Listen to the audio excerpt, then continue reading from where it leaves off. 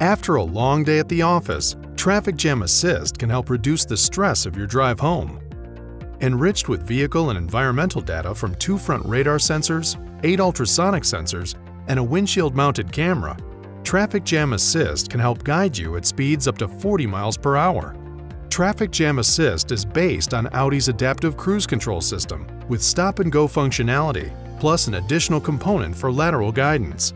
Press the button to turn Traffic Jam Assist system on or off.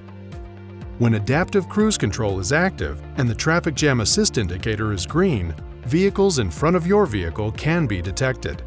If you are in the driver assistance display, the message Traffic Jam Assist available appears if the system recognizes congestion. Now when traffic slows to a stop and then begins to move shortly, Traffic Jam Assist can monitor the area around the vehicle and follow the vehicle ahead.